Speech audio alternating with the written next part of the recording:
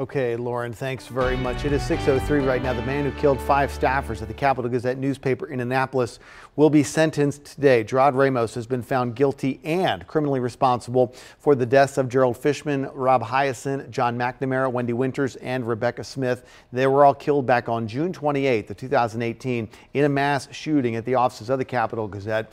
WMAR News' Megan Knight is outside the courthouse in Annapolis with a preview, Megan, of what to expect today.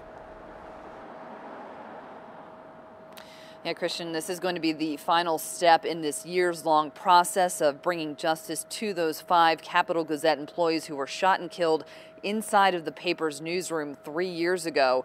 Gerard Ramos found guilty of carrying out that deadly shooting spree that happened back in June of 2018, killing John McNamara, Gerald Fishman, Wendy Winters, Rob Hyacinth, and Rebecca Smith, as well as injuring several others. A year after that happened, he did plead guilty to all the charges against him, but he did so by reason of insanity. So this summer, a jury trial was held to determine if he was criminally responsible for his actions. And for 12 days, both sides of this case presented dozens of witnesses and experts, but it took the jury just an hour to find him criminally responsible for those murders. And now today, a judge will decide how long he will be spending in prison. The Anne Arundel County State's Attorney asking for 5 life sentences without the possibility of parole. That sentencing hearing scheduled to start at 9 o'clock this morning. Of course, we'll bring you updates on air, online, and on your preferred streaming device. We're live in Annapolis. I'm Megan Knight, WMAR 2 News.